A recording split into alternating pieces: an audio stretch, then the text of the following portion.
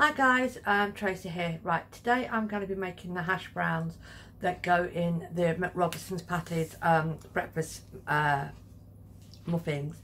It's a simple recipe. I'm just going to show you what it is quickly here. It's basically 3 ingredients that I'm using with salt, pepper, olive oil, or frylight olive oil should I say. And this is it. It's a simple one.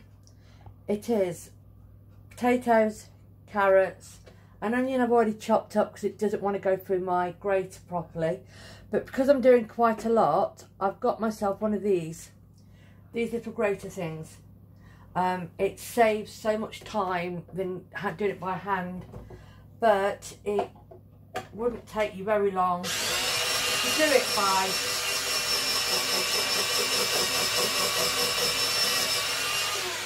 by hand, getting a little bit of body magic in as well.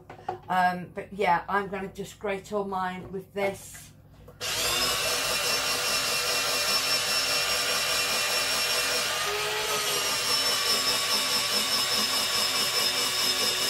Put potato in so you can quickly see how quick these go in. Move that across a little bit. There we go. And there you go, that goes in. Move it down.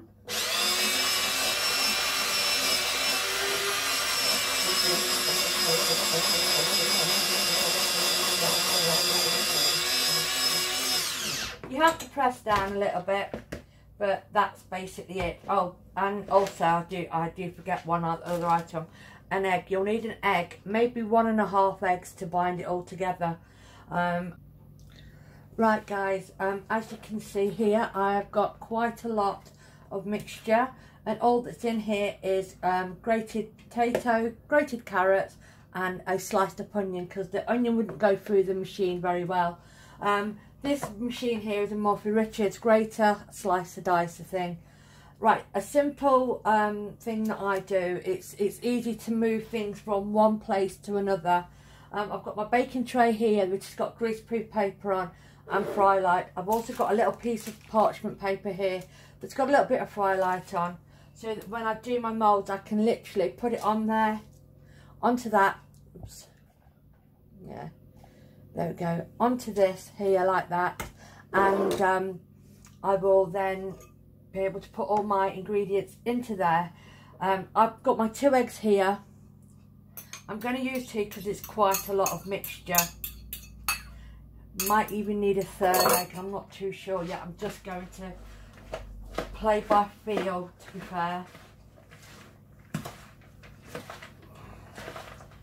I mean, it doesn't matter if the wet mixture is quite wet, it's just got to hold it all together,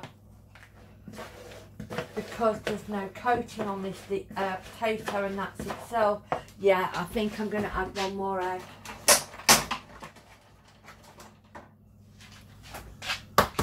Always crack an egg into an extra bowl, check that it's fresh. Nothing worse than spending ages doing your recipe and finding you've got a bad egg. There we go, that should be more than enough now. I'm making quite a big batch, that's better.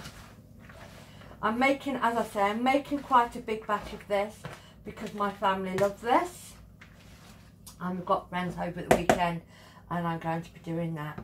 Right, what I'm going to do now is I'm just going to take roughly around about a big tablespoon, if not, and pop it in here, push it down, maybe a little bit more, push it down there, so it's a sort of circle like that, move that, job done, and then lift it up and turn it there. It will hold its place on the tray. Again, what I might actually do is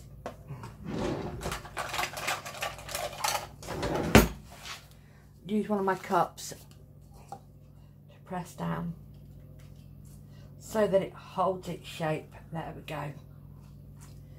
It's pressed down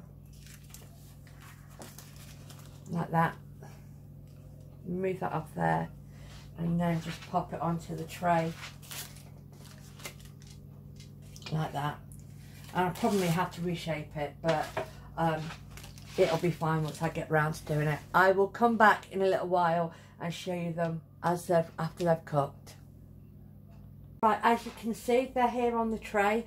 I've got loads of mixture left, so I'm going to keep going on with this and making up some more hash browns. What I also might do is make a big rusty to go on this evening's meal. I'm not sure what that's going to be yet, but it'll have this, obviously some of this.